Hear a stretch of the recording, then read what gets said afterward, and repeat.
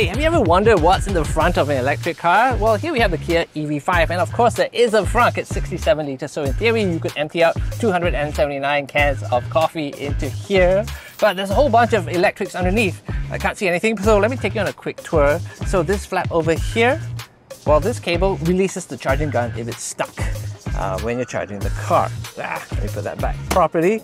Over here, let's see what we've got. Okay, dot flow, that means that is the brake fluid. And by the way, even though electric cars have a lot of regen braking, you still need to change the fluid because that is hygroscopic. It absorbs water over time and it becomes less effective. So change the brake fluid.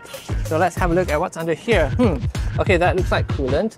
But that also looks like coolant. So I'm guessing that you've got two separate cooling circuits over here. Probably one for the high voltage battery, which has to have a very steady temperature, and probably one for the motor system, which wants to be as cool as possible.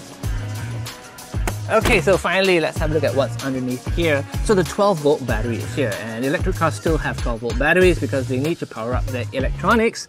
And I actually have no idea what this is for. I mean, I can see down into there is a negative, well, the ground wire for the 12-volt battery, but I'm guessing the positive terminal is going to be somewhere around here. So if you needed to revive this car with a jump, you wouldn't be able to do it over here. So basically, I have no idea what this is for, but hey, if you know, let me know in the comments.